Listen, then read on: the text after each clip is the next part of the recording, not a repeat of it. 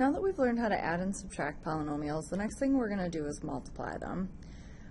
Fortunately, we will not get to division until much later in the year because we have to do a lot of things in between before we can start dividing polynomials. So by the end of this lesson, you should be able to multiply a monomial to a polynomial. You should be able to multiply two binomials, and then you should be able to multiply a binomial and a trinomial together. Remember, these are vocab words from before. Remember, this means one and this means many. Two binomials means two things with two, so it'll look something like this. And a binomial and a trinomial, so you have a 2 and a 3. So I know you guys don't have this slide, but I thought it'd be good to bring up. Basically, anytime you multiply polynomials, you are just using the distributive property.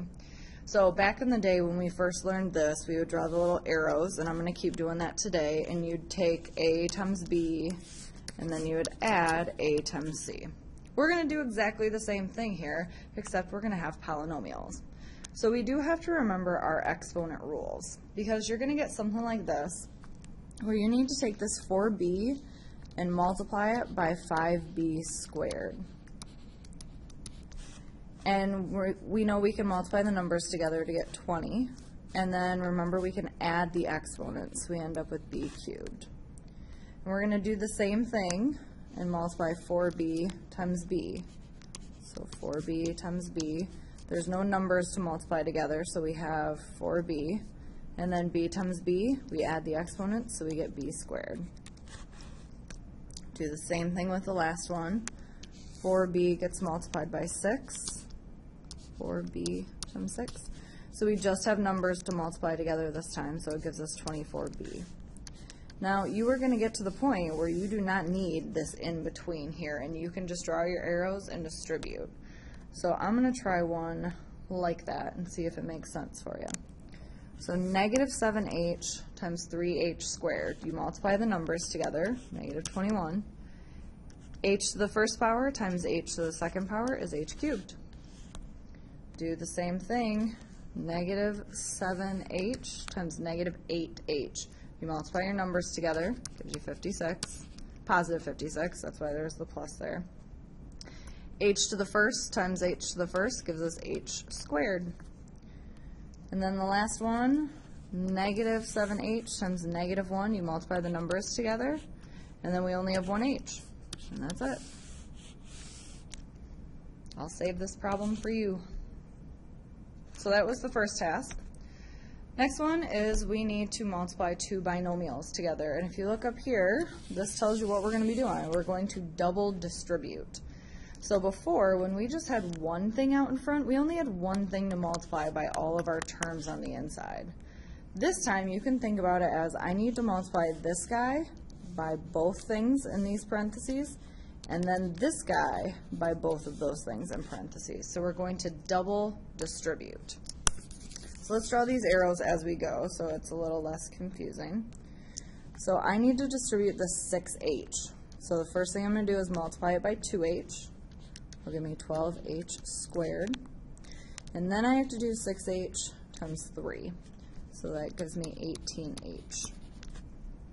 Now once I've distributed the 6h to everything, I can move on to the negative 7. And this needs to be distributed to both of these things also. So this gives me negative 14h and then minus 21. Now the reason we do adding and subtracting before we can do multiplication is because you're going to get to something like this and you need to make sure that you can't simplify anymore. So in this case, we have these like terms right here that we can combine. So I have 12h squared minus 4h, or plus 4h, sorry, minus 21. And this right here is the product of those two binomials multiplied together. Let's try C together. So remember, we have to double distribute. So I'm going to take the 9a and multiply it by 7a. So you multiply your numbers, you add your exponents, and then do 9a times 4. Multiply your numbers, add your exponents. Now the next one I have to do is I have to multiply negative 8. So negative 8 times 7a gives me negative 56a. And then negative 8 times 4 gives me negative 32. Make sure you combine your like terms before you leave the problem. So these two things right here both have just one a with them. So 63a squared, if we subtract these, we get negative 20a minus 32. And that's it. So the last type we have to do is multiplying a binomial times a trinomial. So the steps are exactly the same, except this time I need to distribute this to 3 things instead of just 2. So we'll do x times x squared. Remember, add your exponents so we get x cubed. X times negative 4x gives me negative 4x squared. And then x times 1 gives me x. Now I gotta do the same thing with the 9. Multiply this times x squared. Multiply 9 times negative 4x, which gives me negative 36x. And then 9 times 1, which gives me 9. And before we box this up, combine your like terms. So x cubed doesn't have anybody to combine with. I have negative 4x squared and 9x squared, so that'll give me 5x squareds. With my plain old x's, I have one of them here and a minus 36 of them, so we'll have negative 35. And then 9 doesn't have anybody to hook up with either, so we'll just throw them on the end. And this is the product of those two polynomials. And that's really it. There's no more to this lesson. Besides, there's some things that look kind of weird, so we should talk about them. These are our special cases. Now, if I give you something like this, t plus 6 in parentheses all squared, remember what this means. If I give you x squared, it really means that I have x times x. If I give you 3 squared, it means 3 times 3. So if I give you all this junk inside of parentheses and tell you that it's squared, it means that you have t plus 6 times t plus 6 every single time. So when you see something like this, I know it's very tempting to like distribute it. Remember, the only time we do that is if there's things being multiplied on the inside. But the second there's addition and subtraction, I want you to rewrite it twice. And then it becomes just like all the other problems we did, where you just have to double distribute. So let's do b together, since that's a little more interesting.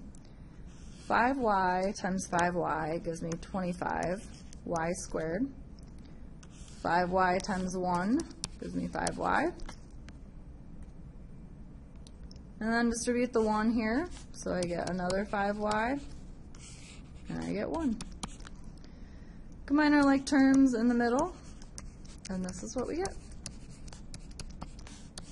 Now, there's a rule that goes along with this, and if we skip this next slide and go right here, this is the rule. So you can memorize this rule if you want to. To be honest, I don't memorize this rule, I just double distribute. But it says anytime you have something like the problem we just did, your first term is this term squared, your last term is this term squared, and the stuff in the middle is 2 times a times b.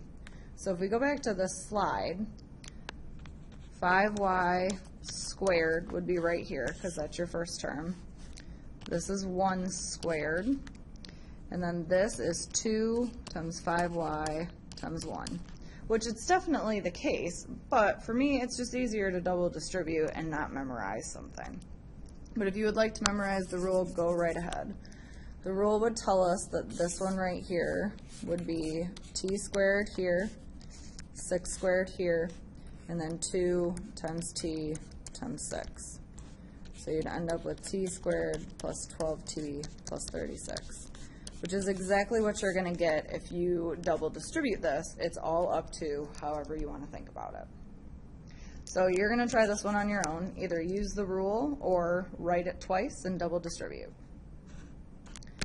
The other weird one we got to talk about is ones that look like this. So if you look, this is d plus 11 and d minus 11. Exactly the same thing, except different signs. Same thing with this. One's plus, one's minus, one's plus, one's minus. So something pretty awesome happens here when we go and distribute these. D times d gives me d squared. d times negative 11 gives me negative 11d. Now we got to distribute the positive 11, so we get positive 11d, and then negative 121.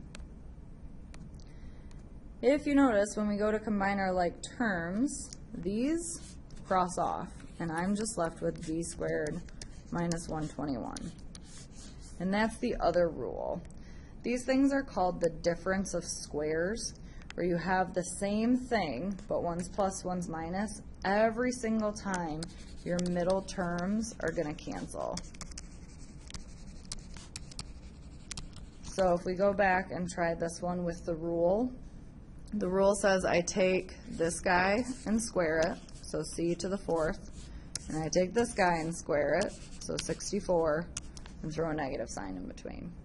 Now this rule I do memorize because it is less work than doing c squared times c squared times negative 8, oops, square, 8 times c squared, and then 8 times negative 8. I know those cancel in the middle, so I just square them both. So I'm leaving this one for you to do. You can either use the rule or double distribute and make sure your middle terms cross off.